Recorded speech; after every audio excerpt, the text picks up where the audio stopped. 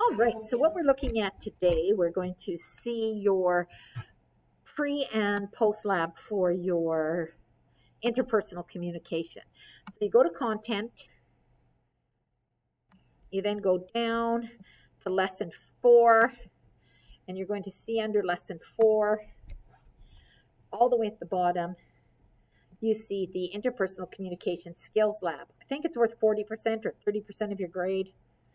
And what it is you are going to see that you need to bring with you some type of eye covering, a blindfold or a scarf, and some type of noise canceling ear plugs for you or headphones.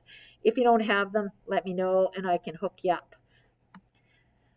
Bring a set of shirts, pants, baggy clothes so that they can put over your clothing to wear that day. I don't really put on the clothing, so just as long as you bring shirts and pants or something, a dress maybe you wear instead, that's fine.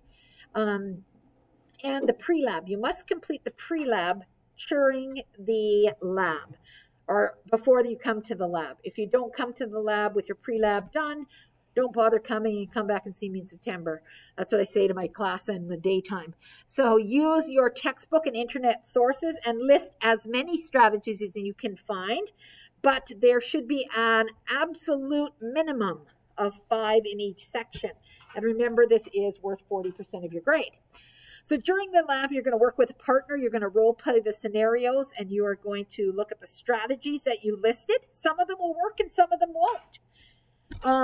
We aren't going to meet with another group because of COVID, but you are going to have an opportunity to try out some of your and look at your revised strategies, but we're not going to play them out a second time.